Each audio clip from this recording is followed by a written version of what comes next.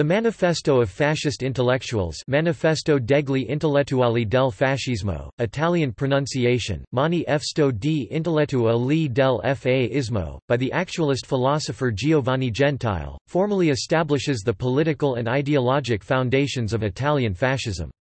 It justifies the political violence of the blackshirt paramilitaries of the National Fascist Party (PNF), Partito Nazionale Fascista, in the revolutionary realization of Italian fascism as the authoritarian and totalitarian regime of Prime Minister Benito Mussolini, who ruled Italy as Il Duce, the leader, from 1922 to 1943.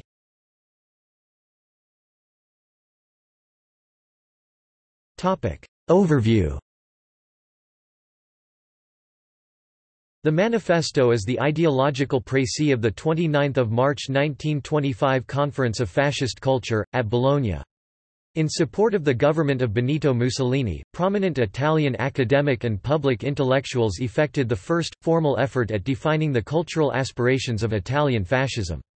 As conference chairman, the neo-idealist philosopher Gentile publicly proclaimed the alliance between culture and fascism, thereby challenging intellectualist critics who questioned the fascist regime's cultural respectability.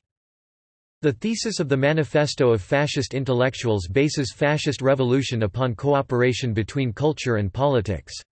As a statement of politico-philosophic principles, the Manifesto derived from the "Fascism and Culture" Fascismo e Cultura lecture Gentile delivered in the Freedom and Liberalism Libertà e Liberalismo session of the Cultural Conference. Although officially attended by more than 400 Italian intellectuals, the document bears only 250 signatures.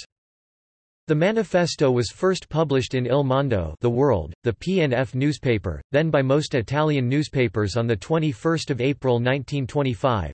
The National Anniversary Day celebration of the founding of Rome, ca. the 21st of April 753 BC.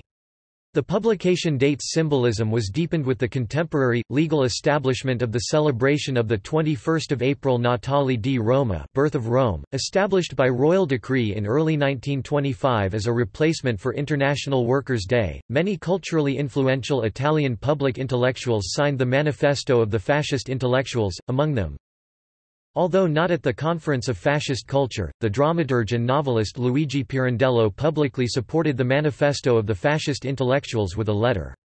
Meanwhile, the support of Neapolitan poet Di Giacomo provoked Gentile's falling out with Benedetto Croce, his intellectual mentor, who afterwards responded to the fascist government's proclamation with his Manifesto of the Anti-Fascist Intellectuals.